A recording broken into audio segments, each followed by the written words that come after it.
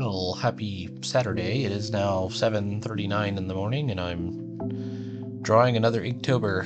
I'm still doing this, in my mind, I'm still doing this Metamorphosis Alpha thing, even though I did the mosasaur yesterday, which is a Mesozoic dinosaur. And today I'm doing a sort of aquatic or fish person. The world of Metamorphosis Alpha is full of crazy mutants and strange things. And this one definitely inspired by the deep ones from Lovecraft. The horror at Innsmouth? These aquatic humanoid people. I was sort of thinking about the Kuo-Tua from Dungeons and Dragons a little bit. But just a fish person. And wasn't really sure where I was going to go with, at least as far as the textures went. I decided to do, eventually I decided to do a night scene. So you can see I'm starting to throw in my ink washes here.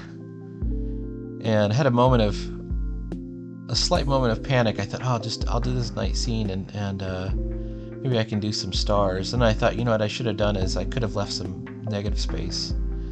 Been really careful about it.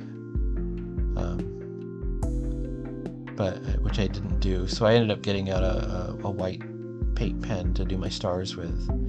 My other moment of panic here is when you're doing washes, you really have to think about what's your darkest area going to be and what's your lightest area going to be. And I don't think I made the best choice by making the sky the darkest area, at least initially. And I thought, maybe I should have